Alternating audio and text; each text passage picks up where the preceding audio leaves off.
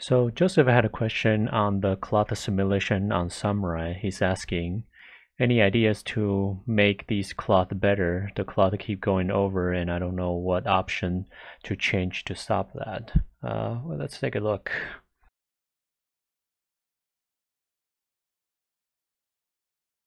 So I guess he's talking about the poncho and that goes going over the head. So this is kind of a common issues with cloth simulation. You have a character have fast action shots that would do that. So I can show you how to solve that.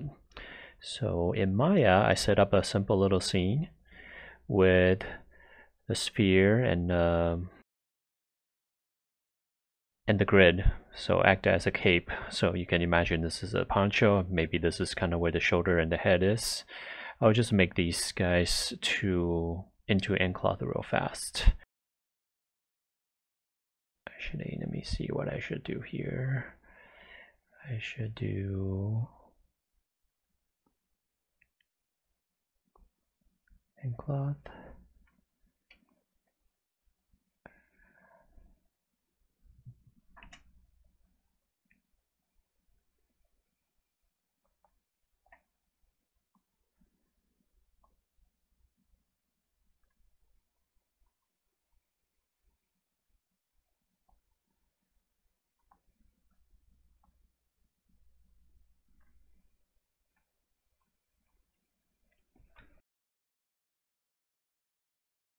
It's going to make these input measure tracked.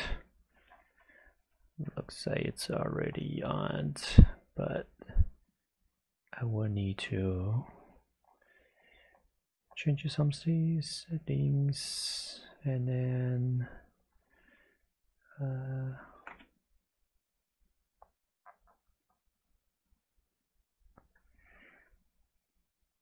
okay.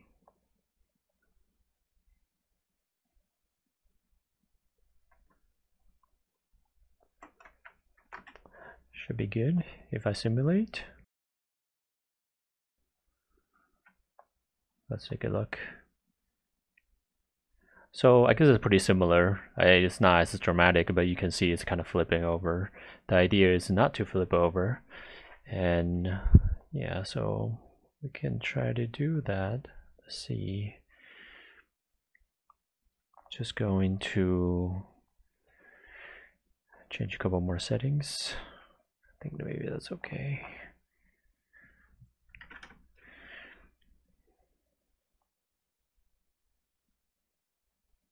Well, maybe this shows a little bit better. Alrighty, so what you can do is you can actually constrain the nucleus to your character.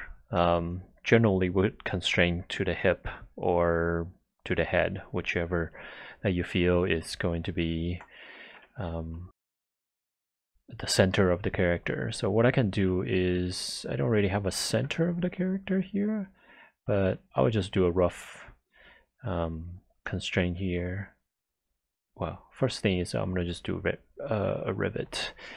So what I need to do is go to animation, deform, muscle, bonus ray again, and then create a surface attach.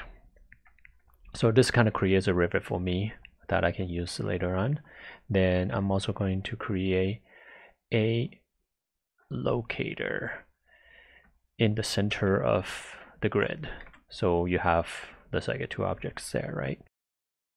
And what I will do is I will select these two, then I'll select the nucleus, then go to deform, go to constraint, and then you can do just point constraint, maintain offset off, and then do create. You notice the nucleus actually moved to in between these two locators. So the locator up here, and then the locator in the middle.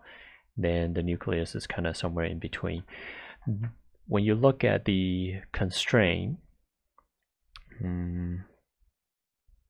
which doesn't really show,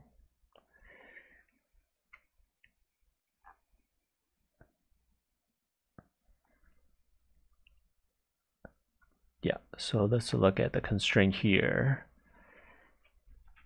Oh, it's not this one. It's this one. You notice there is a value of a 1 on each locator. Basically, this is kind of 0.5 and 0.5. So technically, you do this. That would be exactly the same. So I'll just switch to 1. And if we play now, so basically now I'm cutting the motion into half.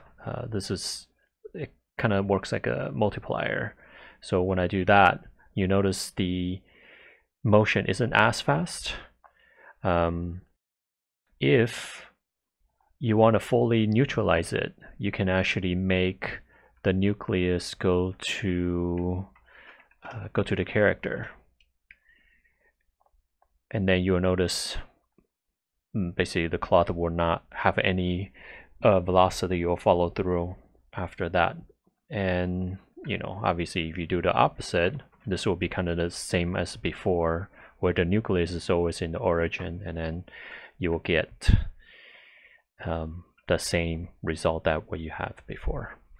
So hopefully that helps you, and yeah, you can play around with the constraint values and kind of dial in a little bit better if you want to. You can do 0.75 and 0.25. That kind of makes 2/3 or 3/4 type of motion for you. So yeah, good luck.